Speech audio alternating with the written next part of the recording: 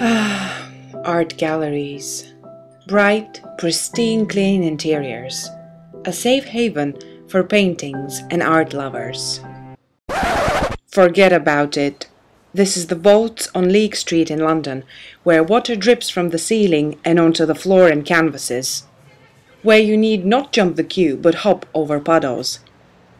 And yet what a perfect setting that is to ponder over some of the questions David Breuer-Weil's work raises. If you're more familiar with David's sculptural work exhibited at prominent public spaces in London, then you're in for a treat, as this exhibition brings together sculpture and paintings.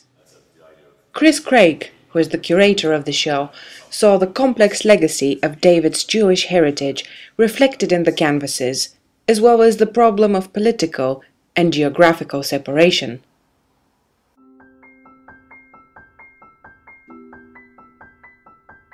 Vulnerable and isolated, David's figures tell a different story.